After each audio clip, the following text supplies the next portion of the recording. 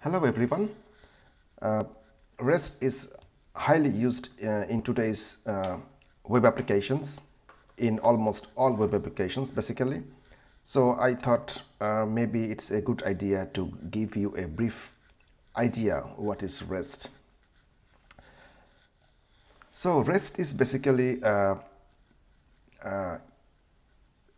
used or applied on top of HTTP or Hypertext Transfer Protocol. So HTTP is an application layer protocol through which you can transfer documents or pages or any other messages, for example in the form of HTML. So HTTP was designed for communication between web browsers and web servers. So using your web browser, you can send any request to a application server or a web server, let's say to other applications. Since REST is based on HTTP, HTTP also has some common methods or operations like get, post, put and delete for various purposes. And those are analogous to various database commands like for get or to retrieve some messages or resources. In HTTP or in REST we can use get. For updating or creating new resources we can use either post or put depending on what type of resource it is, and also for deleting or removing a resource from your database, for example, you can use a simple delete method. Because HTTP is very simple, the applications that are designed using RESTful principles or REST is also very simple to use in terms of development and in terms of consuming the services. In web applications or in the web world, there are three basic components like firewalls, routers and caching or caches.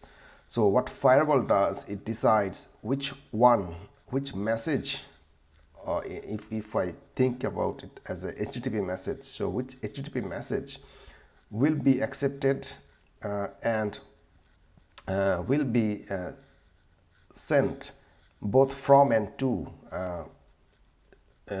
your browsers and the application server. So the firewalls basically controls the web security, the web security of in terms of your machine or browser, and also the security in terms of the application server or web server. And then we also have routers. So we everybody has routers in their home as a Wi-Fi hardware, but there are also other uses for routers. So it's basically send or forward the messages, and if a router can forward a message to multiple users or to multiple requests it can handle, then it comes to the scaling part. So the web scaling is handled by routers because it can send and forward all the requests and responses.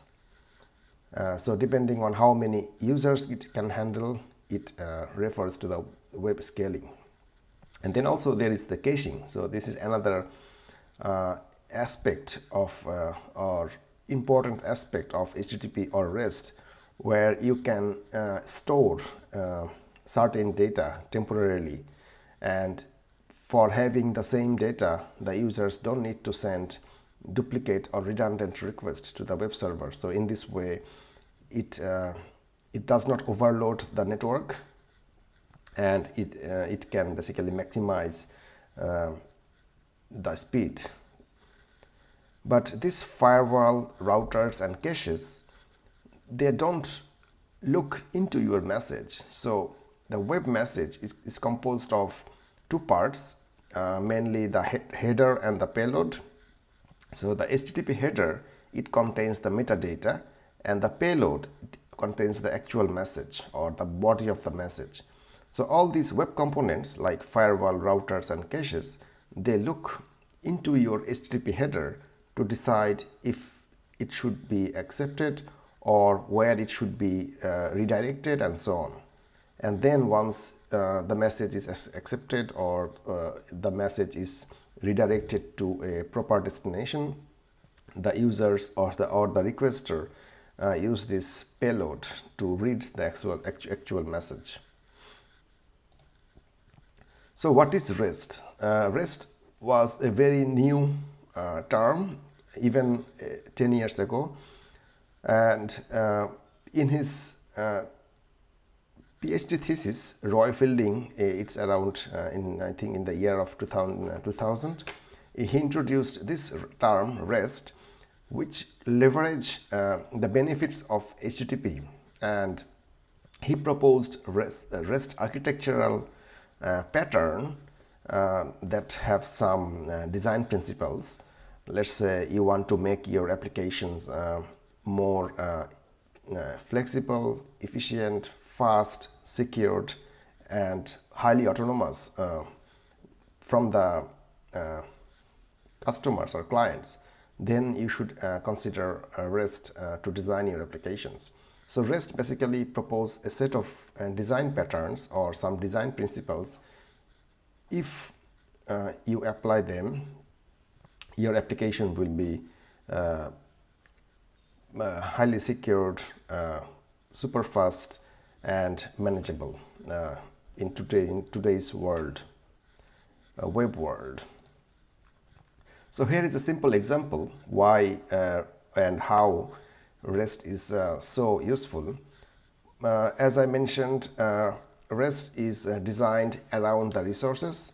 So traditionally, the web applications or web services, they were designed around jobs or tasks. So when we are creating a web service, we were developing a service, a task that can do some dedicated job. But when the REST was introduced, it considered everything that we have on the web or in the internet as resources. So client consider whatever information we have around us as resources. Let's say in this picture, client want to get information about a flight, that is Boeing 747, about a plane basically. So we have in the internet at some places, and in some places we have this information stored. So the client send a request in the form of an URL using a HTTP method. Let's say the method get here, in response to which the web server or the application server will send a document. In this case, let's say an HTML document to the client, where it will have all the information about this resource. So in this case, Boeing 747 resource. Let's say how much is the fuel requirements for this plane, what is the maintenance schedule, and so on. So the bottom line here is the client references a web resource using a URL. You can also call it URI, Uniform Resource Identifier. Here the 747 is a identifier for this resource. Every resource has a representation. In this case it was an HTML. It can be in any other form. And when the client selects a link in the REST, it is known as hyperlink. In this document, let's say fuel requirements is a link or a hyperlink, maintenance schedule is a link. There might be other multiple links provided as part of the response to the request that was sent by the client. So client can follow these links to further move on. So this is called, in other words, in REST, state transition. And since for each transition we might change the representation, and also for each transition we might get new states or new links, and we are transferring from one state to another state in the application. This is how the name basically was proposed. So representational state transfer.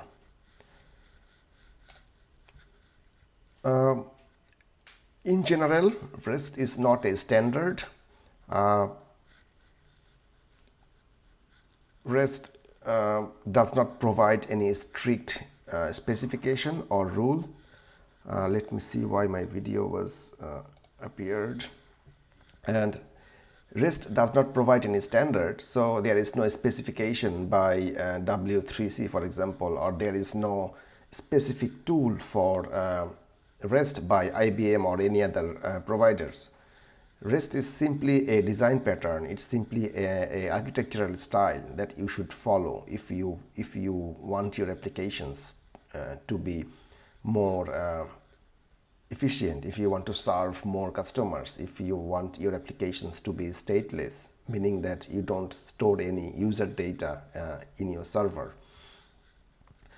So among those standards, few of them are HTTP. So HTTP is the baseline for REST. You must use HTTP if you are trying to implement your application as a RESTful service. Obviously you need URL or URI to identify your resources. Since you have resources might have multiple representations. It can be even a text document, it can be an XML, it can be an HTML, even it can be an image or PDF and so on. So those are various resource representation, and then there are resource type that you need to also mention in your application design. So if your resource type, let's say an XML, then the standard type is text/XML. If your resource is an HTML, which is a text type, then your resource type will be text/HTML and so on. Also, for example, if your resource is a GIF file, which is a type of image, then your resource type will be image/GIF. So in that way there are hundreds of resource types. So that was a basic idea on REST, and now let's give an example, a practical example how REST web services or RESTful web services work in practice. So let's say we have a web service from a company, Parts Depot, and this Parts Depot provides a web service so that the clients or the users can get a list of their parts. They can get detailed information about a part. They can even purchase or submit a purchase order through their web service or through their website. So in this case, my video is always going away. What Parts Depot will do, it will develop a service, and their service will be obviously resource based service. So one service, for example, get a list of parts. So here parts is the resource, and they will provide you a URL, for example in this form, partsdepot.com/parts, which if you make a request, let's say get and then this URL/parts, it will give all the parts that that company has. And in this way, one thing is ensured that the client and the application are highly are loosely coupled. Basically, the client is not dependent on the application, and the application is not dependent on the client. So anyone who has this URL, anyone who is authenticated to make this request, they can get the list of parts. And when so as I mentioned already, that REST is designed along the resources, and each resource has an identifier. And when you make a request using that URL, let's say using the HTTP GET method, you can get a list of links in your response. So let's say they have 4 parts, and each part has a unique link. So they have parts from 345 until 348. With this response, what user can do, he can further follow one of these links and get further information about the parts, about the specific parts. So that is another service. So with one service, we got the list of all the parts, and with another service, what we can do, we can get more detail about a specific parts. And for doing that, user can make another request. Let's say get and then partsdepot.com/parts/ an ID of the part of a part. So this is the first part basically. And by organizing resources in this way using the slash, basically you are branching the resources. So we had 4 parts, and now if we have add another node or item in our request URL, we can further dig down on that specific part. And when the user will send another GET method using this URL, he will get basically more detail about that part 00345. So which has a ID, which has a name, which has some description, some specification, which also had an URL itself, what is the price and so on, and how many they have in their inventory. And as you can see, the response that we received is in a XML format, but it can be in JSON, it can be in any other format, it can be even in PDF. But using an XML and JSON gives more flexibility for the client-side application developers, let's say in terms of parsing, and you can easily follow or visit this link by parsing this XML, or even it could be a JSON.